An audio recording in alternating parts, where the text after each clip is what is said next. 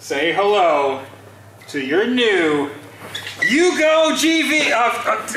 Yugo GV. Ta-da! This doesn't look like any Yugo I've ever seen. Actually, it does. Hang on, do I have history with this? Is this the famous Yugo that was done by you-know-who? Yes, yes.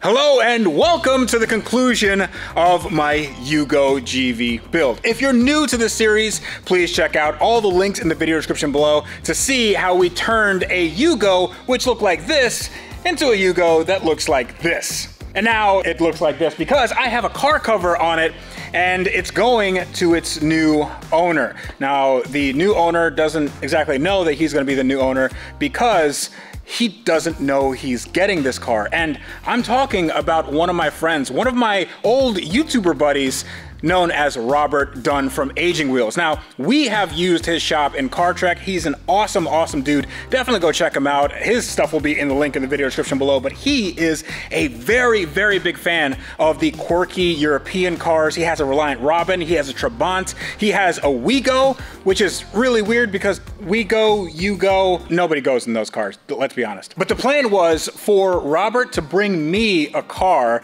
because I actually bought a car on the other side of the country. I knew that he was picking up a car in California. I asked him to also pick me up my car that's been sitting in California that I couldn't get because of COVID. Now he's driven that car all the way here to Florida, and I told him that I have a little something for him, but he has no idea what it is. But before we get to any reveal, I do want to give a special shout out to the series sponsor, Advanced Auto Parts. Honestly, this could not be done without them. They were a lifesaver because this car has parts that are very hard to find, but that's only if you don't use the Advanced Auto Parts app.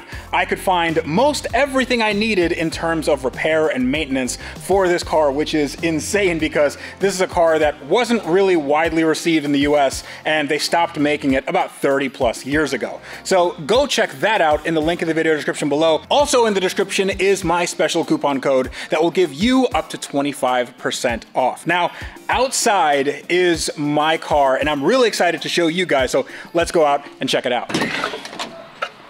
And what are you doing? You know, just taking a rest. Just taking a rest? Not posing for camera at all. So this is my friend Robert. How you doing, dude? I'm doing good. Welcome to Florida where it's not freezing. Yeah, it was 5 degrees Fahrenheit when I left and snowing. So you brought me some presents, didn't you? I've come bearing gifts. So you brought me 2 cars. We'll get to both of them, but I'm interested in this one right here in particular. I bought this about a year ago. This, if you guys don't know, is not a DeLorean. It's not a kit car. It's called a Bricklin SV1. This was a Canadian car, which also had awesome gull-wing doors that weighed 90 pounds each. Yeah, they're real light. It's real light.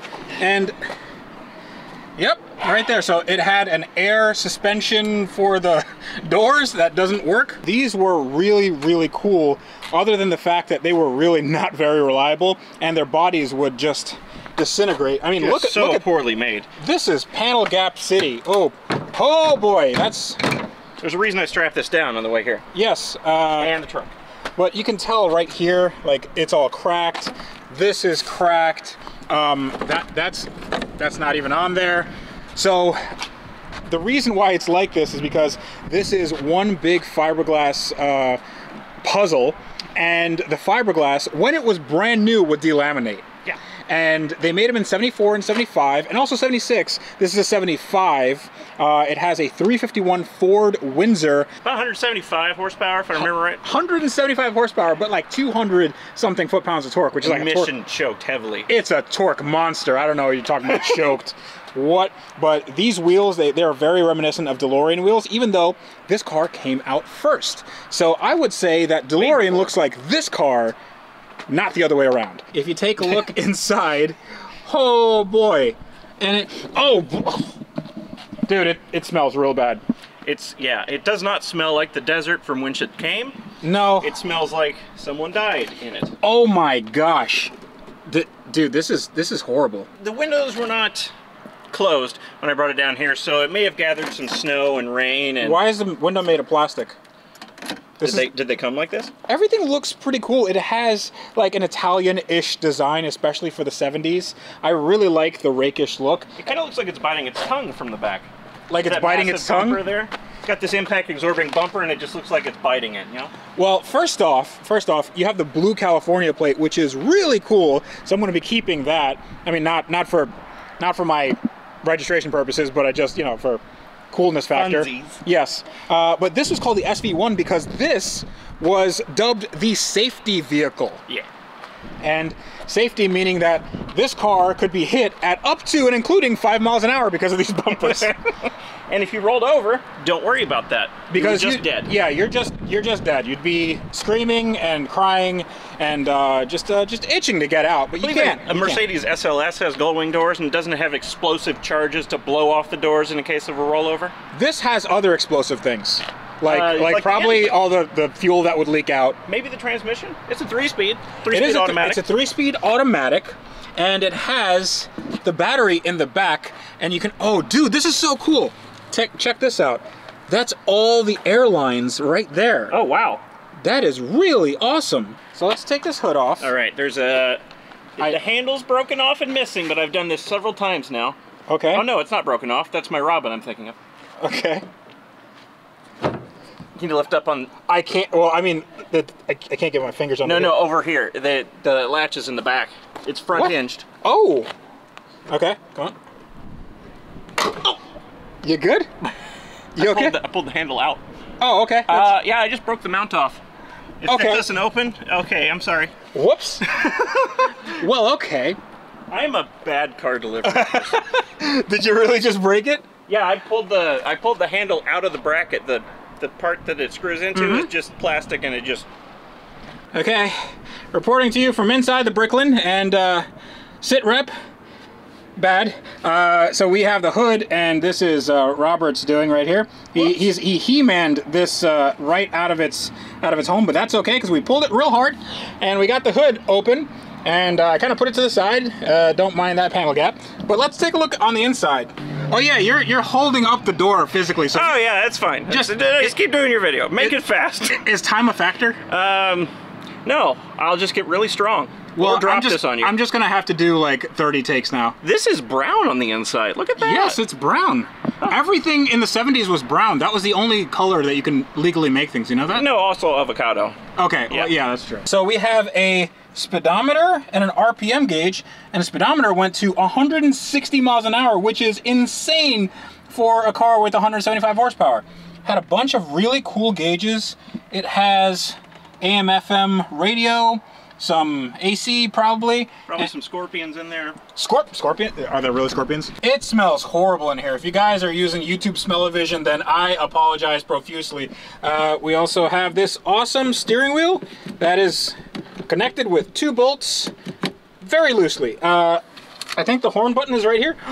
The Bricklin horn button. Look at that.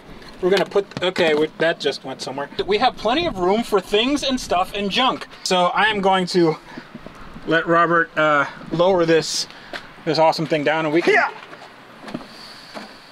That was kind of impressive, actually. That really was kind of impressive. The other door, I know this from experience, slams. It does not do that. Okay, so if it just slammed and then the car just fell apart, I would never stop laughing. Let's take this fiberglass hood off. Is it light? It weighs as much as a fiberglass hood. It's not that light.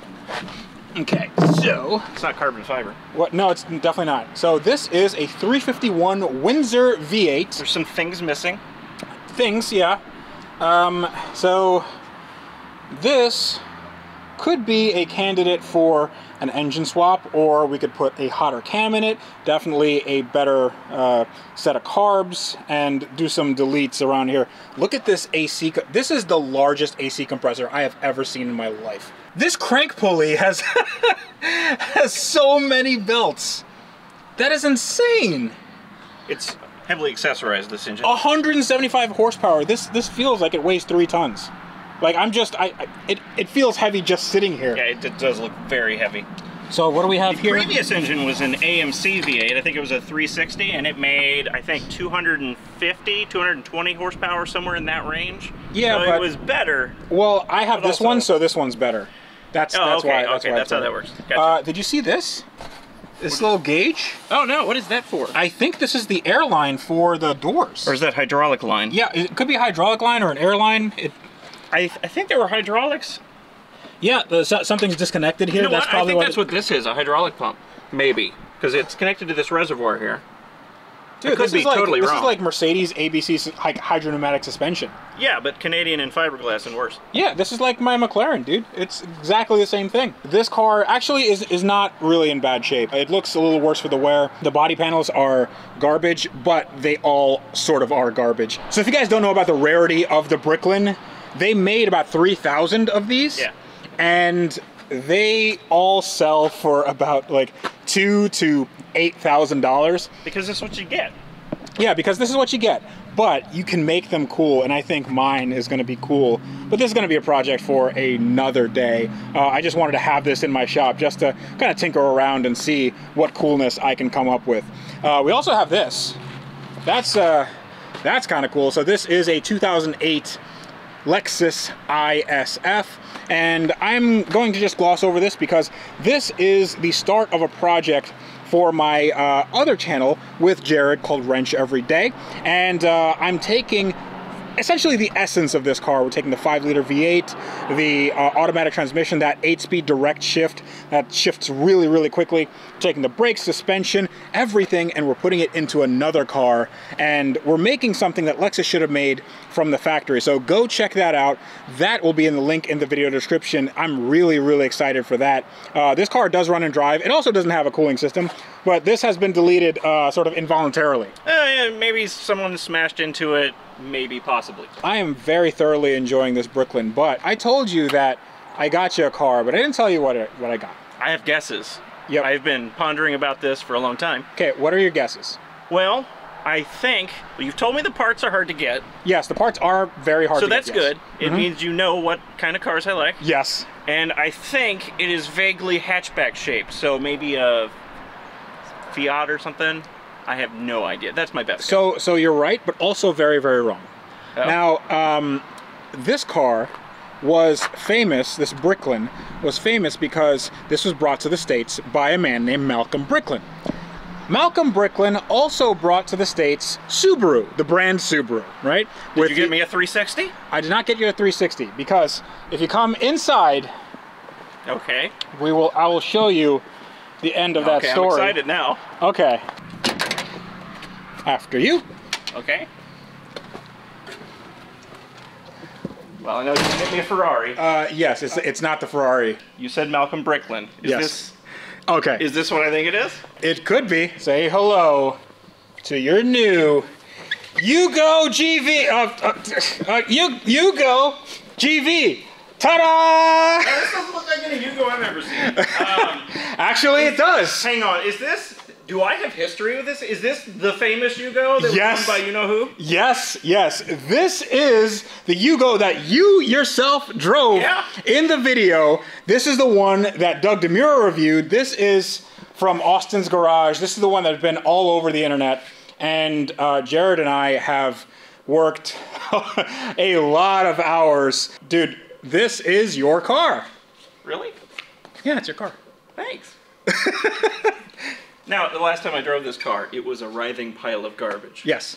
I can see that there's some new wheels on it. Yes. What else have you done? If you look at the wheels, you'll notice that they're a lot lower in the fender. There's some disc brakes in there. Yes. Willwood brakes? Yeah, so you put 4-piston brake calipers on it. Okay. Yeah, all right. There's 4-piston brake calipers. There's some cutaways here. Vented rotors. Yes, we had to cut away the body just a little bit. Okay. What do we got in the back here? Some new drums. Yeah, we got new drums. In the back, it's kind of business as usual. The bumper's gone. I didn't even notice that. Yes, the bumper is gone, and we have some aftermarket fog lights.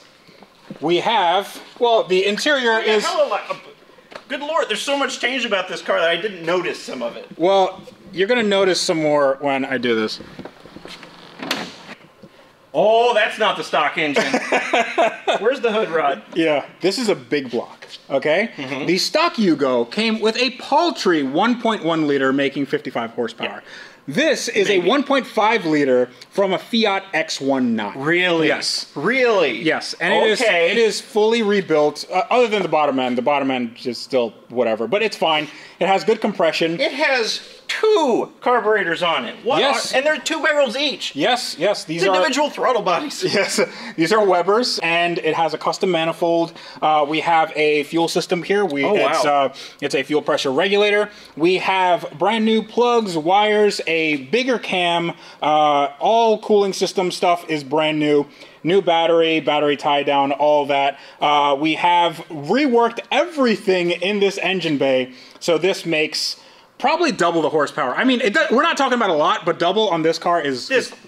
You wouldn't want to put much more in it. It would be a little bit scary. It would be a little bit dangerous. And this thing was scary when I drove it several years ago because it was just so underpowered. It felt like there was definitely something wrong with it. There were a lot of things wrong with it. Number one was the fact that the engine was blown when I got it. So, yeah, it had a valve that was in 2 pieces. So it hit the piston and then it just It wasn't like that when I drove it, was it?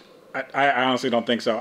You wouldn't be able to drive an engine like that, no. We have all new timing belts on there. The pulleys, all that stuff has been reworked. Also, it has a coilover suspension. That's all adjustable. Nothing on the interior has really been changed. It just got a little bit of a cleanup. The Yugo interior leaves a lot to be desired, but it's the pinnacle of basic transportation. Oh my God. Oh, the pinnacle of... Did you read that from a brochure somewhere? I think so, yes. I believe that's what they build this car You cleaned up the interior. I mean, it looks the same, but less like it's been sitting under a tree for 15 years. Well, yes. Now, it actually has been sitting outside because you can see right here, it has a lot of hail damage. You know, there's the good and the bad. Now, the good is obviously all of this, but this is a Yugo, and I would be remiss in giving you a Yugo without, you know, giving you also a project, because this car needs a little bit of work. Well, yeah, if you gave me a perfectly functioning car, what good would that be? What would be the point of that? Now, we drove this. It's even clean. Yeah, oh yeah, we polished it, yeah. Really? Yeah, we polished You polished a turd. Yeah, we actually polished this turd. You can polish a turd, yes. I imagine it's single stage paint. There's no clear coat. Oh no! Why would you? Why would you need clear coat? Absolutely not. No reason. Number one is the biggest detractor from this car, and it's the fact that you can no longer fit the spare tire in the engine bay, and that is just I don't want it. Yeah, return it. Now, there's other issues with this car, namely that we got wheels and tires that are entirely too big. Oh my God, look at that camber. Yeah, the camber, it's race car now. So you take a look at the camber, and it's a little cambered out. And the reason why is because when we tried to adjust the toe on the steering rack, one of the ends of the steering rack really isn't liking life a lot. Okay. It's not very good. So you're going to have to change the inner tie rod or the entire steering rack. I would recommend the steering rack. Also, it rides a little bit high in the back, but that's not a huge deal. What kind of suspension do these have in the rear? A transverse leaf spring, kind of like a Corvette, except not like a Corvette. Or like a Trabant. Like a Trabant, exactly. It's exactly like a Trabant. Shouldn't be terribly hard to lower. Oh, no. You just do spacers. But there is one thing that's a little bit troubling, and this is why I didn't drive it more. And I don't know if you can notice, it might not be doing it now, but there is a leak coming from over here, and that's because our dear friend, the previous owner, may have jacked up the car from the gas tank. I think you could have left that at the beginning of the sentence and it would still be true. Yes.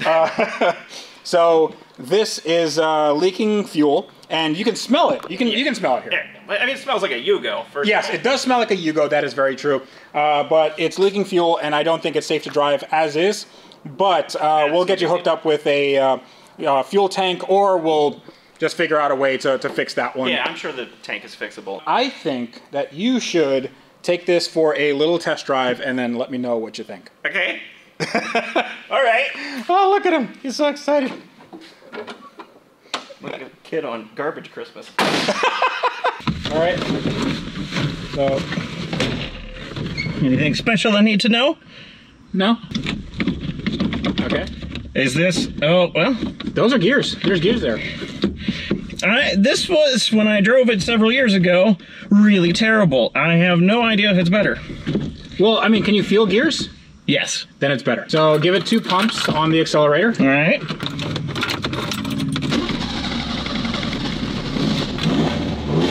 Oh! Throaty. Yes. I like it. That's some good intake sound. Yeah, it really is. And that throttle response is pretty good. Yeah, it's zingy. Yeah. So we haven't really dialed in the carbs all that well, so lower RPMs can run a little lean. Oh, great! You left a horrible job to me. Oh, yeah. So you can do that. Okay. But go ahead and drive it around and see how you feel. All right. But not too much because the gas is leaking. I'll live. Also, don't hit the brake lip. Why not? It's his brother. They're bound to have sibling rivalries. All right, let's take a running shot at the parking lot. This is great. Already substantially improved from when I drove it before. Oh, torque steer! I can see what he meant by the steering being vague. It just sort of hop, skipped, and jumped all over the place. Now it does have a fuel leak, so I limit my test drive, but let's go into second.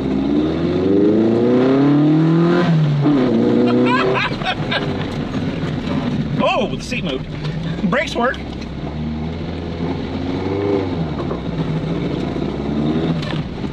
I like it. Dude, that sounded really good. And it turns on a dime. The steering, like you said, it's a bit vague. When you say it on a dime, is it like a really big Yugoslavian dime? It corners like it's on rails, and I mean that legitimately, but it does have some real slick tires on it, so that's to be expected. Yes. So I think it even idles. Yes, it does. It idles. It has a pretty big cam in it. Oh yeah. But yeah, it's happy. It likes doing that. Now, it doesn't like holding fuel in the tank, so. All right, I should probably end the test drive. Yeah, so maybe let's load it up on your trailer. All right. Which is over there. I think it's gonna look a little ridiculous on your huge. Yeah, it'll look fine. But let's load it up, and I think she's yours to keep. All right. Dude, I'm like legitimately very happy that you're getting this car. I thought of no one else. When I got this car, I didn't even want this car, but I had you in mind, and I knew that you would appreciate it. You know, the thing that I'm thinking about now, because this is a Yugo and because it's had so much damage to it, you've done the thing that I'm always afraid to do and modify it. Yes. So now I can just go crazy with it. Yes. I can just do whatever I want to do, which is what I'm always afraid to do that with my cars. Because I have 1% of the entire production of Wigos. I don't want to change anything on that. I don't want to change anything on a Trabant, but this I can just have fun with. You can do literally anything you want, anything your heart desires. Yeah, it's going to be great. Yes. Okay, cool. Let's get it all loaded up, and dude, I am so happy that you like this car. I'm happy.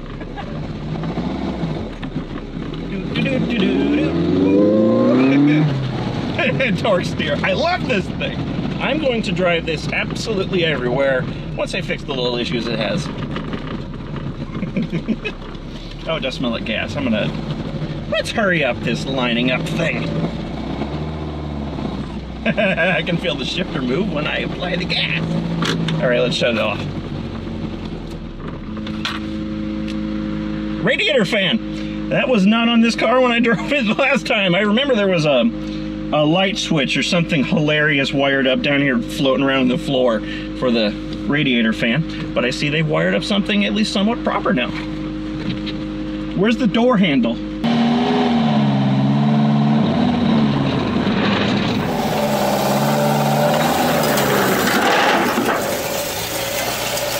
Expert mode. Absolutely expert. Much easier than using a come-along to carry a bricklin onto a trailer. Dude, this is you. This is absolutely you. Yes, when I drove this car however many years ago, I tried to buy it off Austin, and he said no. Well, now that has come back in a very big way, and hopefully it doesn't come back to bite you. But seriously, thank you. No, this is wonderful. Absolutely, you're welcome. You're very welcome. I hope you like the car. You clearly spent a lot of effort making this car what it is now. Yeah. Well, fan came on. That's the fan. So that works. Yeah. Awesome, man. Well, I'm very, very happy that you like the car, and everybody can go check out this car on your channel. I'm sure you'll do very cool things with it. Thank you so much, man. That was, according to the speedometer, 0 miles per hour. Oh my God.